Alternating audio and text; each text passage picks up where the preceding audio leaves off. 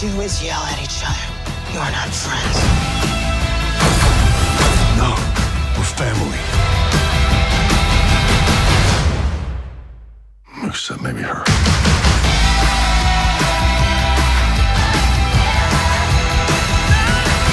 Guardians of the Galaxy Volume 2. Is the first one better or is the second one better? Let's find out. My name is Brandon Keith Avery, and this is just my opinion. It's a lot of hype about this movie. Officially, this is the first real summer blockbuster movie coming out the first weekend of May. And Marvel is up. They always take the first spot in May. It's usually an Avengers film, but now they're doing Guardians of the Galaxy Volume 2. Now, this movie is directed and written by James Gunn. He's a very popular director. I like him a lot. I am a fan of his. I've seen all of his previous films, of course, many years ago. He did a lot of short films and TV, but his first real feature was a movie that came out in 2006 called Slither, and I do own that on DVD. It is a horror comedy. It is very funny. It's not very scary at all. There is a horror element to it, but it is mostly funny. And if you haven't seen this, it's probably on Netflix. They probably took it off, but I strongly recommend you check out Slither if you do have a chance, because it is a great movie directed by James Gunn and written by him as well. And there's also Michael Rooker, who plays John Doe in Guardians of the Galaxy Volume 1 and 2, which I'm about to talk about. He has a prominent role in this too. A very good movie if you just want something that's weird and silly, but you can also take it somewhat seriously. I recommend Slither. Another movie that James Gunn is a part of is that movie that came out in 2010 called Super. It was like a low-budget superhero film, kind of on the lines of Kick-Ass, directed by Matthew Vaughn. That movie wasn't low-budget.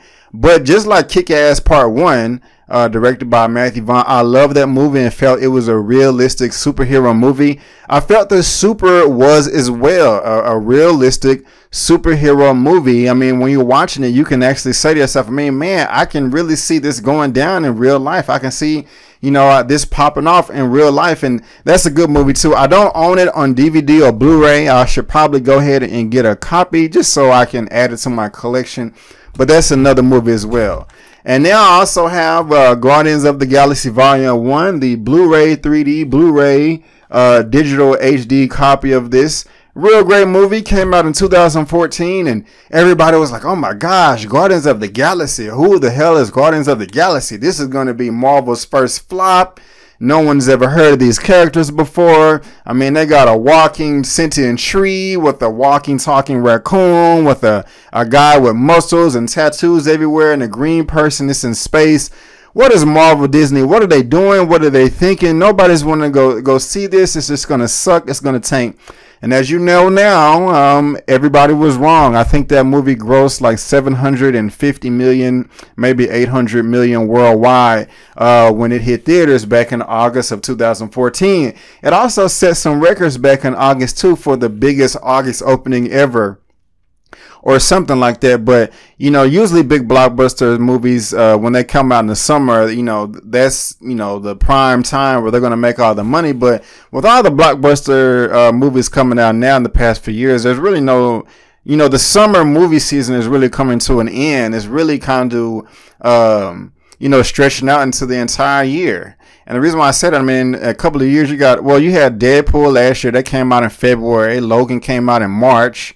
February of 2018, we got Black Panther coming out. You got Star Wars in November, and big movies coming out in November, like Doctor Strange last year and Thor Ragnarok this year. So, you know, there's really no blockbuster season anymore. But when this movie, and I'm going to get to Volume 2 in a second, but I got to lead up to it.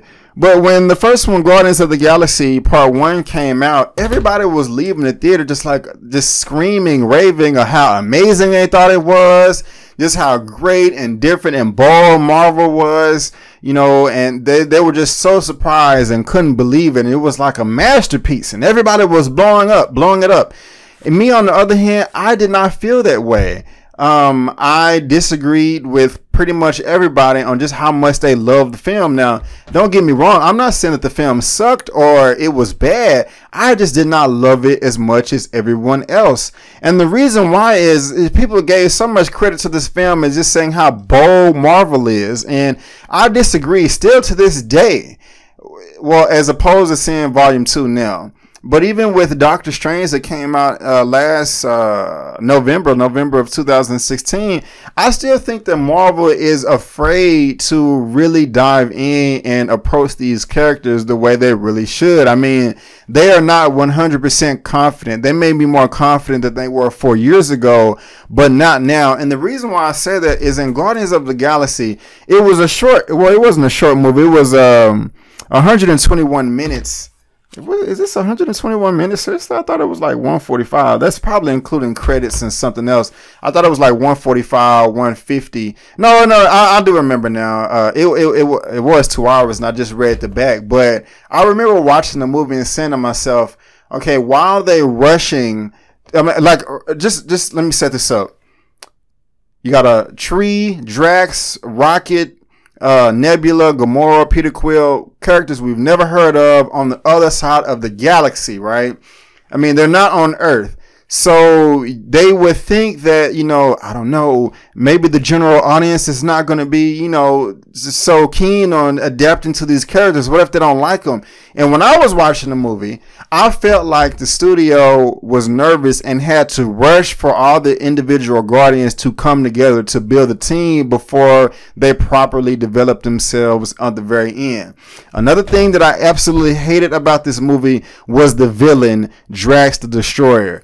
God, he sucked so bad. He was probably one of the worst villains in all of the Marvel Studio films and all of the MCU. I could not stand him. I love the Kree. I've loved the Avengers and Marvel ever since I was a child. And I think back in 2009 or 2010, when they came out with the animated cartoon, not Avengers Assemble that's playing right now, that show is too honky-dory and I don't like it, but Avengers Earth Mightiest Heroes.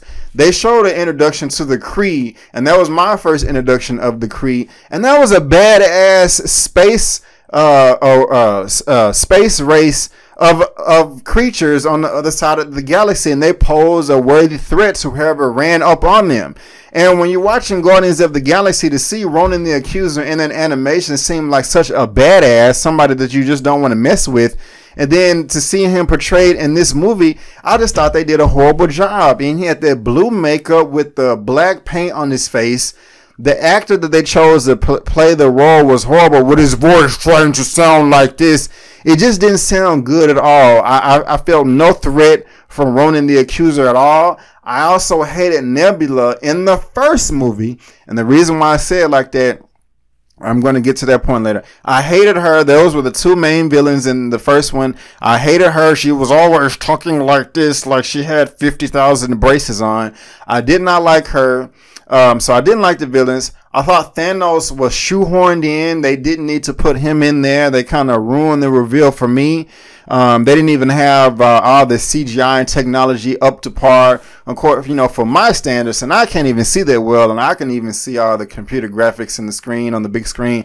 And I didn't like that. And I also thought that there was a big issue with continuity in the battles. I will give you one prime example is when in the first Guardians of the Galaxy movie, and I'm going to get to Volume 2 in a second. In the first Guardians of the Galaxy movie, when they were going to the old Celestial Head Nowhere, flying in, and everybody was mining, trying to get all the parts and resources out of the old Celestial Head. It was called Nowhere.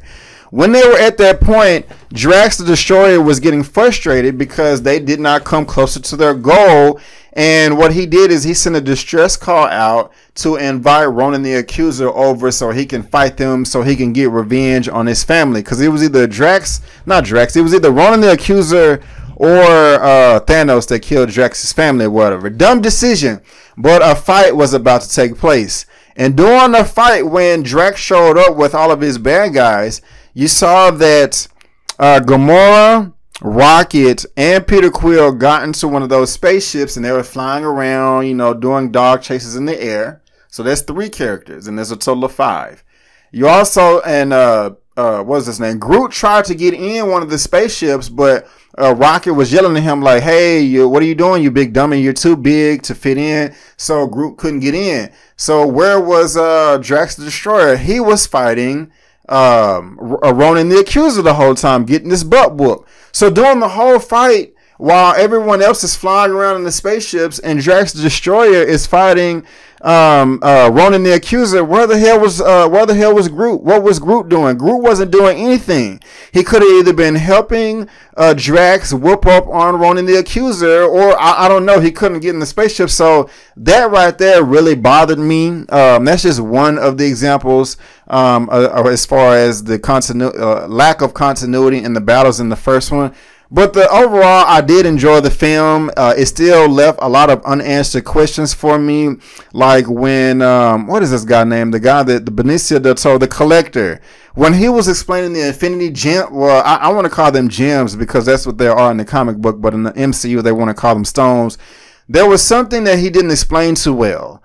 Doing that whole exposition scene. And even towards the end of the movie, I was so confused. I'm like, okay, you have this power stone here that destroys everybody. How is Peter Quill able to hold it and all the other Guardians? It was just too many unanswered questions for me.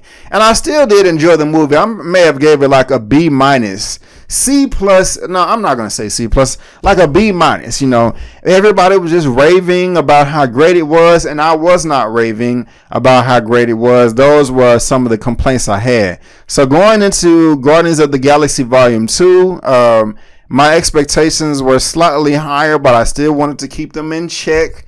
But just seeing all the trailers coming up to the movie and all the TV spots, I just wasn't excited as I normally was when an Avengers movie was about to come out, or like Avengers 1 or Avengers Part 2, or when Captain America Civil War or Captain America Winter Soldier. I was just like, oh my God, I cannot wait to see this movie. I just really couldn't wait. I wasn't feeling that way with Guardians of the Galaxy Volume 2. I don't know why. I just wanted to keep, my expectations low. And so, I'm really glad I did. And a lot of the other critics saw this movie like a week or two ago, and I'll address that more towards the end of this review. But I just wanted to say that first, that going into this movie, I did keep my expectations low.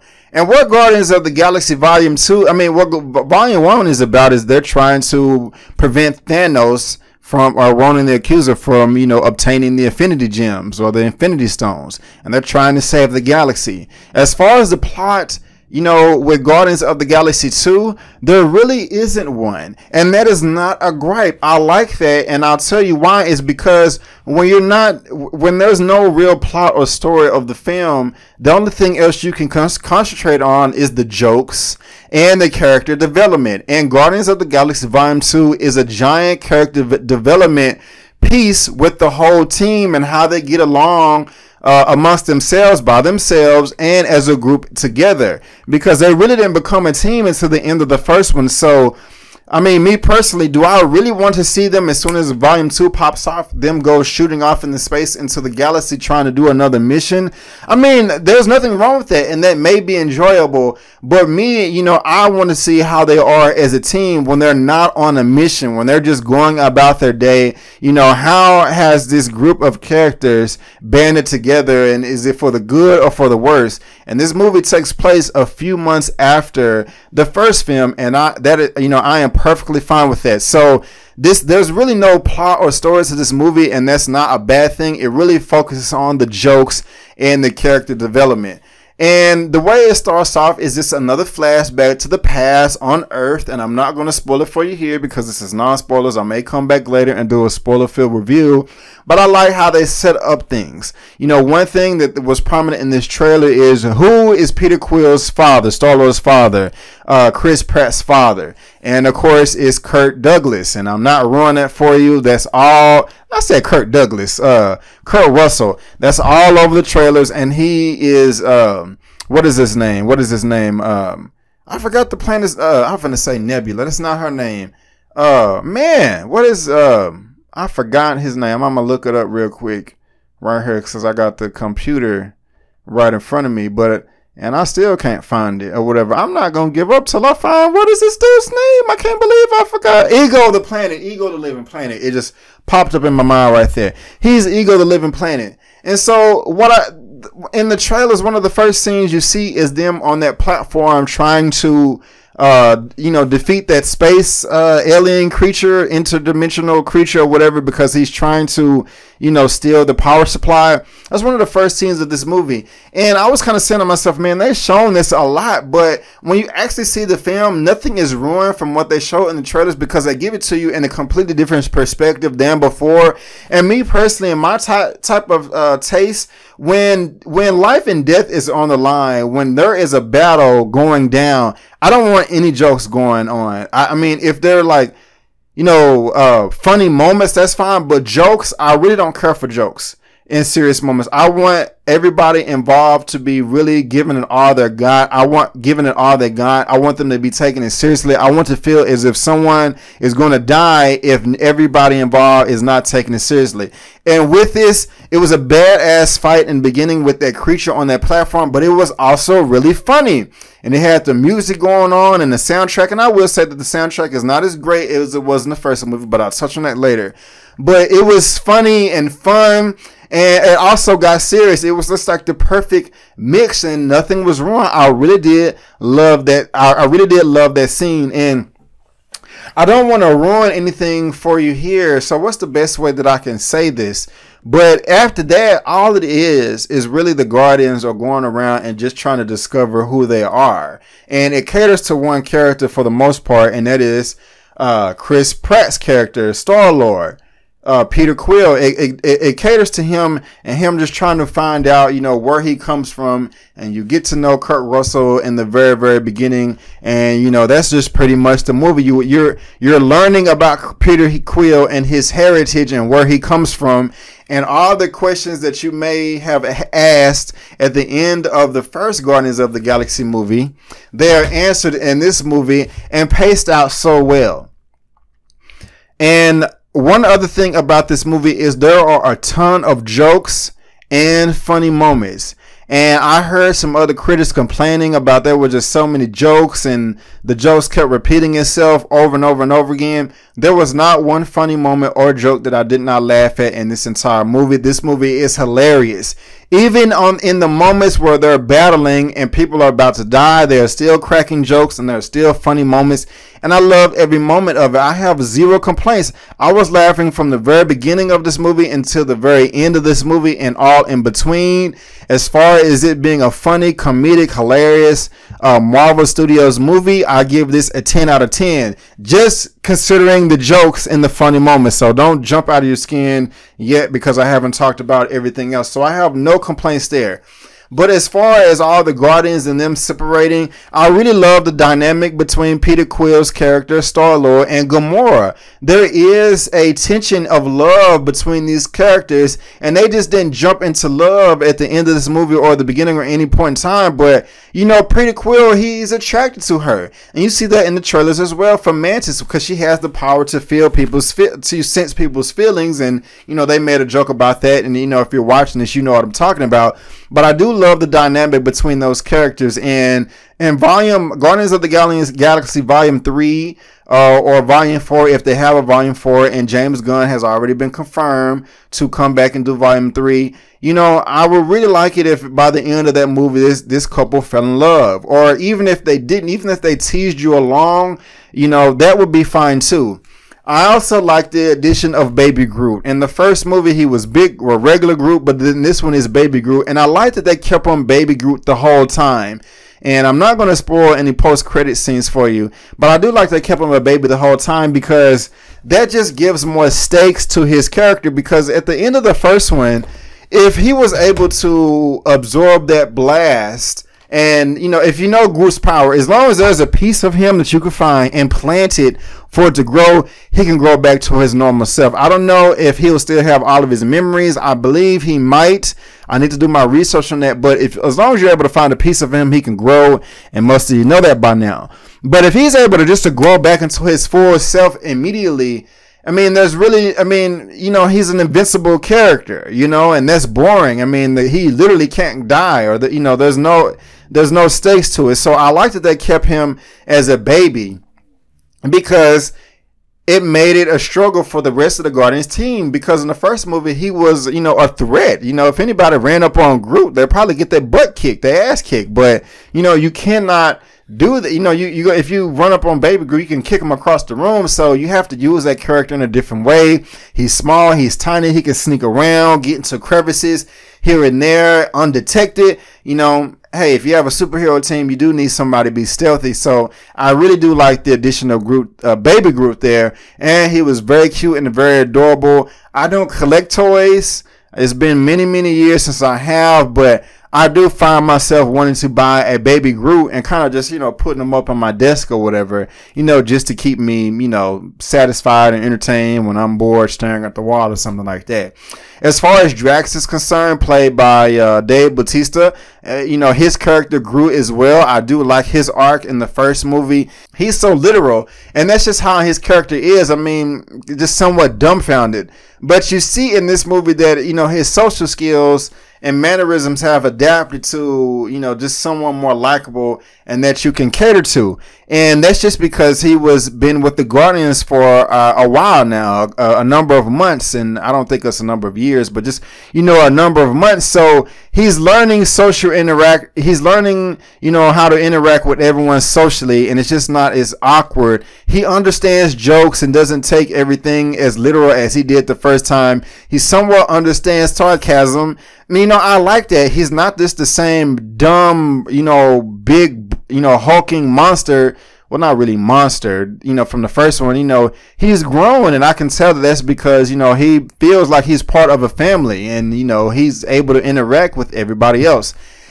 Now, at the beginning of this review, I said that I did not like Nebula in the first movie. I could not stand her, but I really did like her in this movie because they gave her character more depth than they did from the first film. You really get to understand where she comes from and why she's so angry and why she has a chip on her shoulder. You really understand why she cannot stand her father Thanos. She hates him and wants to kill him, and it makes sense. You know, this backstories they were telling her about, telling us about what her father Thanos had to go through. And I also like that they did not show Thanos in this movie. He's mentioned a time or two, but they did not show him, which is great because they just need to save him for later. But I really did understand where Nebula was coming from. She still kind of had that annoying voice, and I'm not 100% in love with her makeup, but I liked her on screen. The first movie, I wanted her to get out of there. The second movie, I'm like, you know, okay, you know, whether you join the Guardians of the Galaxy team or not, I like you as a character now. I understand why you're so angry, and hey, sister, you know, let's try to work it out. Gamora, I mean, she's not as bitter as she was. She was kind of like F the team in the beginning, but she's more of a team player now as well, played by Zoe Saldana. She's great. And Russell Crowe as my goodness, why am I keep forgetting everybody's name? Why is this name even Russell Crowe? This is embarrassing. I gotta stop in the middle of my review and look up names because I can't remember prominent characters. Kurt Russell. I was saying Russell Crowe, and I don't know what else I said before that. Kurt Russell. I don't know. I'm getting my Russells and my Kurtz and all that. Kurt Russell, played by Ego. He's playing Ego, the Living Planet. The whole concept was cool. I mean, I really did like that. There was one element of Ego, the Living Planet, that they did not show. If I think about it, if they would have showed it, it would have. I don't know. I mean, it would have been silly, but. You know, hey, I mean, this is Guardians of the Galaxy Volume 2. They could have, well, it wasn't necessary. And I didn't even miss it in the movie because I'm just not thinking of it now. But him as Peter Quill's father, you know, I really did love all that. You know, it was great. Very creative as well. And, I'm going to talk about the villain of the film. I'm just not going to mention him because the villain of the film, you kind of see him throughout the whole movie, but you just don't know who he is, and he reveals himself in the end, and it's not a surprise. You can kind of see it coming, but I just like the build-up because when you're watching the movie, you could be asking yourself, okay, what is the point of this? Where are they trying to get to? You know, what's the point? But me personally, I don't even care. because I was enjoying, I was laughing my ass off the whole time, and I was enjoying the character interactions and how they grew and how they're coming together. So when that part came, I was like, hey, this is kind of like, you know, a nice bonus for me, because excuse me, to be honest with you, there's not much action in this movie. I mean, there's a little bit here and there, but this is you know, it's not that much action at all. So if you're going to this movie wanting a lot of action, hey, you may be disappointed. I was going into this movie not really wanting much of anything and came out really enjoying it. But going back to Kurt Russell's character, I really did like him. And something else that I want to touch on is the dialogue between these characters, because it was on point, and I just want to give credit to James Gunn's writing, because every time I ask myself, when a certain character would get separated and come back together, this person would do this, I would ask myself, okay, shouldn't you be asking this person this? Shouldn't you be asking this person that? I would be asking this if I was in the situation. And then the next second later, a character would be saying that exact line of dialogue. And it makes sense. The script made sense. Sometimes, like Batman v Superman, the script just didn't make sense a ton of times. The script made sense, and, you know, characters were filling in little holes here and there. You know, nothing was leaking. It was all there, and it all made sense, and it was cohesive. Now, just some other things that I like was the race, the Sovereign, those gold people. They were pretty cool. Just a bunch of gold people with a bunch of sticks up their butt that thought they was better than everybody. I did like that. I did like the Ravagers. Oh, Yondu. Let's talk about Yondu. Yondu. Love Yondu. Didn't really care for Yondu in the first. It's like everybody that I didn't like in the first movie, I liked a lot better in the second movie. Yondu was great. Yondu was great. Played by, why am I forgetting everybody's name? Who plays Yondu? Michael Rooker. Yeah, he was cool. He had that extra fin when he was whistling and making his arrow go around. If you know the comics, you know that in the comics he actually had a bow that he would shoot the arrow and whistle around, but you know, I guess they didn't want him to copy off a Hawkeye. And if you can whistle and the arrow can fly around or whatever, what do you need a bow for? You know, I mean, you got to adapt it to the screen. But he was cool. He had character depth as well. And I liked him a lot in this movie. And I felt sorry for him. And even him and Rocket had a great scene together. You know, they were kind of the same character, and they bonded that way because they noticed that they had a lot in common. And when they bonded, I was like, okay, I like this a lot. I mean, you know, it was just really good. You know, the dynamic between Rocket and my goodness gracious, the dynamic between Rocket and Yondu was great. The dynamic between Peter Quill and Gamora was great, and also Drax the Destroyer and what is her name, Mantis. And she is, you know, I liked her character as well. She was funny. She was like the dumb version that Drax was in the first movie, but just kind of a different perspective. And I'll go ahead and, you know, I mean, I wouldn't mind seeing Drax and Mantis hooking up later on. You know what I'm saying? Have some Drax Mantis babies or something. I mean, you know, I'm not ruining anything for you, but I can see that. And another great thing about it is there was a lot of surprises as far as cameos and Easter eggs. There was actually a set of characters I was really surprised to see, because I thought that 20th Century Fox owned the rights to it. I'm like, wait a minute. How are these characters popping up here? I thought, yeah, that they own the rights, but I guess not, and I'm not going to ruin it for you here.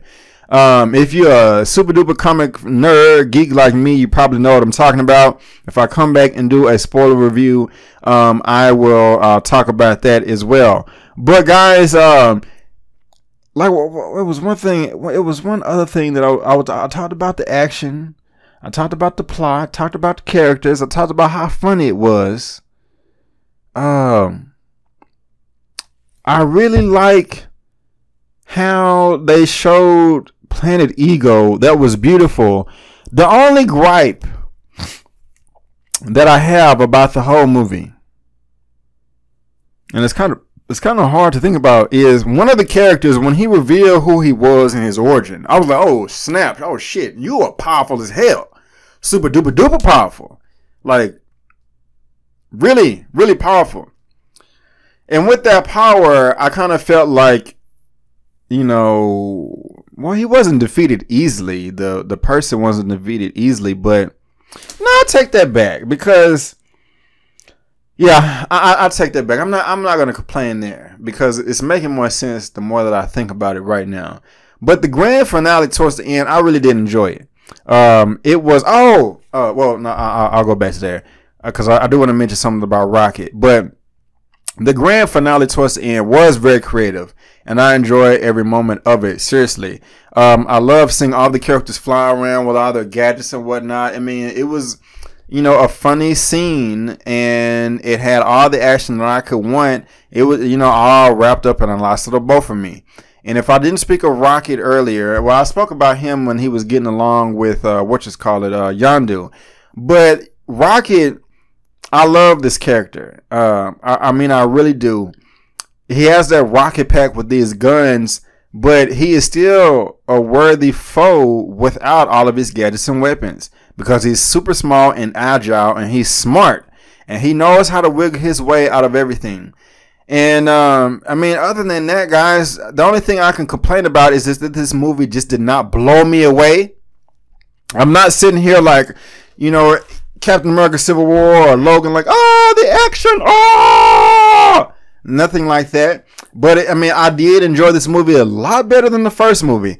And a lot of, you know, a lot of the other critics, they released their review for this like last Monday or the Monday before that. And I saw a couple, I saw Jeremy Jones' review. I saw John Campion's review on, with Collider Movie Talk. I saw John Schnepp and IGN and maybe one other review. And a lot of the stuff that they complained about in this movie with the jokes and the plot, also Charlie did with Emergency Awesome.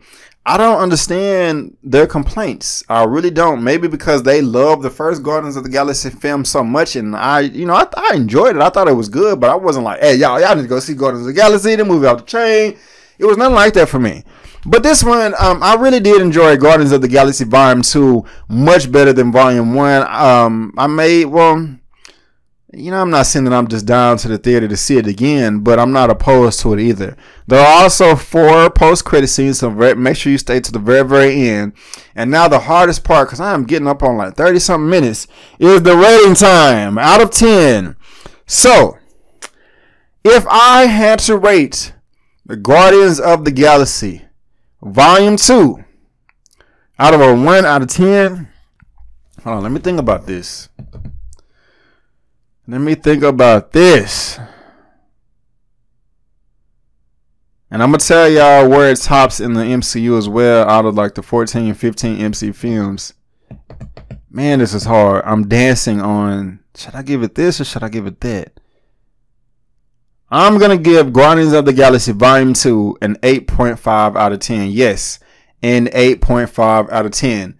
Now, as far as this does not reach my top 3, and my top 3 in the MCU is still Iron Man 1, Captain America, The Winter Soldier, and Avengers 1.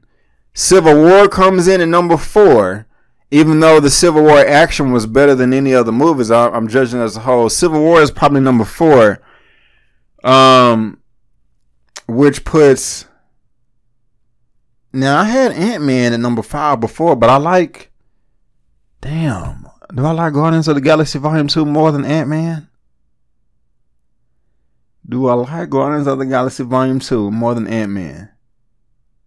Yes. Well, oh, snap. I don't know. Maybe. I gotta think about that. No, I'm gonna still say I like I'm gonna still put Ant-Man at number 5, Guardians of the Galaxy Volume 2 at number 6. That may change in the morning when I think about it more. Iron Man 2 is the worst. Iron Man 3 is right after that, followed by the 2 Thor films. Then the Incredible Hulk, then Captain America, the first Avenger. Let me write this out. Hold on. Y'all been here 30 minutes already. Y'all can wait a little bit longer. Actually, do I feel like writing this out? I don't feel like writing it out. I'm gonna make another video some other time about rating the MC films. I did one at the end of 2014 or 15. I'll just make another one. But guys, yes, if I rate this movie out of a 1 out of 10, I'm gonna give it an 8.5 out of 10. Now, before you listen, hear the song, come on, and me, pub, and everything else, help me out. I'm Brandon Keith Avery. I love movies to death. I want to go to the red carpet premiere of Black Panther that comes out February of 2018. Now you probably saying to yourself, now Brandon, what the hell are you talking about? Look how many views you got. You barely won't even get a couple of hundred. But that's okay, because everybody got to start somewhere. But I love Marvel to death. And I'm black. And I love being black to death. And I love Black Panther as well. My goodness gracious, go look at my Captain America Civil War review that I did a year ago, and you'll see how much I love Black Panther. It is a long shot that I will make the red carpet. It's May 1st today, and that movie comes out February of next year. So I doubt I'll have 100,000, 300,000, million subscribers by the end to where it will warrant me to walk that red carpet. But hey, you got to start somewhere, and I'm not giving up. I want to go. So you can help me out by liking this video 1,000 times and sharing it 1,000 times. Yes, your hands and fingers will be tired after you do it, but I would really appreciate it. Help me go to LA, to Hollywood, to see Black Panther on the red carpet. I want to be in there with my black suit on with the black people and everybody else repping Black Panther. Yes! But anyway, guys, have you seen Guardians of the Galaxy Volume 2 yet? Were you lucky enough to see an early screening? Do you want to see it? Did anything I say turn you on, or did I turn you off? Do you agree with me, or do you disagree with me? Let me know in the comment section below. Let's get this conversation going and keep it flowing. If you like this video, go ahead and give me that thumbs up 1,000 times. And if you didn't like the video, that's fine. Just leave me a comment below why, just one comment. And still give me the thumbs up. Since you're watching this on YouTube, go ahead and subscribe to my YouTube channel so you get all the content that I have to provide. And also, guys, look at the bottom of the screen. You see my website. Go to it, bookmark it, check out my written reviews. Also, look me up on social media as well. But guys, I just want to thank you again for tuning in for my non-spoilery review / opinion on Guardians of the Galaxy Volume 2. And before you go, don't forget that my name is Brandon Keith Avery, and that's just my opinion. Peace.